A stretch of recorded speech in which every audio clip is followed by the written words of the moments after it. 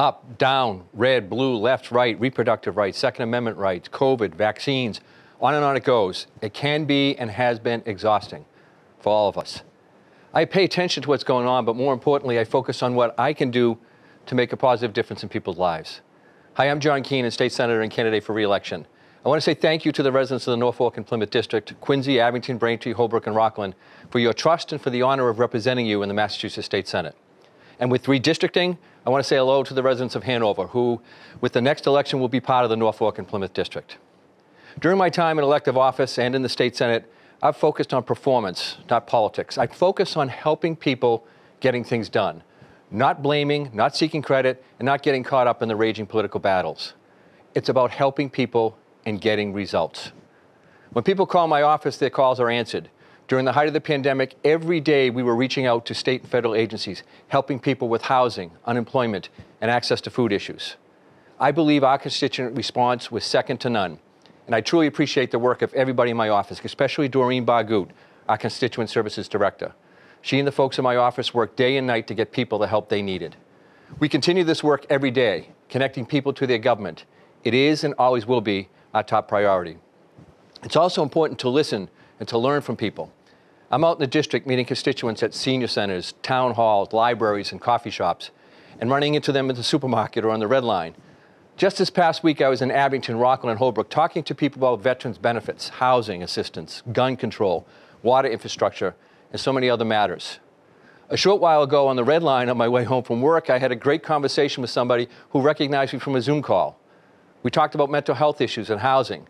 What he knew and shared through his lived experiences was incredible.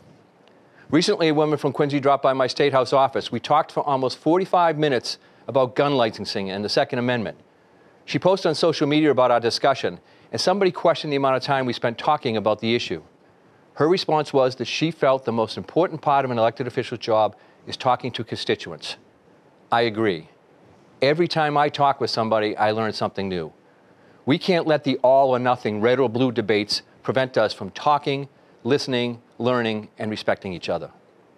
When I first ran for the State Senate, I promised to be accountable and active. I have been accountable by making my record of votes public. I've responded to thousands of emails, telephone calls, and letters of all kinds on all kinds of issues. I provide updates through social media, write columns for local newspapers, appear on local cable shows, and hold district office hours. While I have not always voted the way Senate leadership, lobbyists, special interest, or even some of my constituents may have wished, I have always been upfront in explaining my positions. People know where I stand. As for being active, I have contributed to every major piece of legislation that has come before the State Senate, working on bills before they come to the Senate floor, and then offering amendments to improve the bills and to advance the interests of the people I represent. Local aid has always been a priority. That means more funding for our traditional public schools, for vocational technical schools, special education schools, police, fire, libraries, DPWs, veterans and senior programs. We've been successful in helping pass landmark bills to address the opioid epidemic.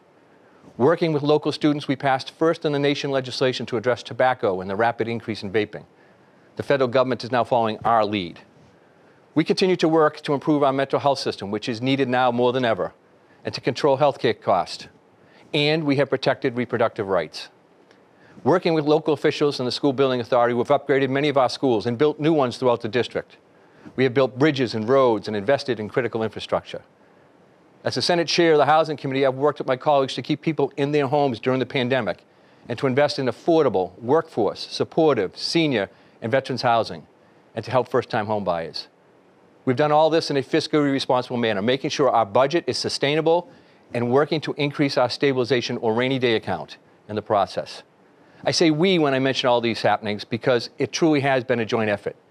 It's the people who live and work in our communities who make the difference. There are many challenges facing the Commonwealth. We must continue to provide essential services, invest in our environment, transportation, and in early education, K through 12, and higher education. We must spur economic growth and jobs and continue to do so with a balanced budget. I look forward to these challenges. My wife Jean and I have watched our sons grow. They're older now. The youngest is a senior in college. When I look at them, I think about today's world and about their world of tomorrow. I still feel like I can make a difference in both. I thank you for allowing me the honor and privilege of serving as your state senator, and respectfully ask for your vote. Thank you.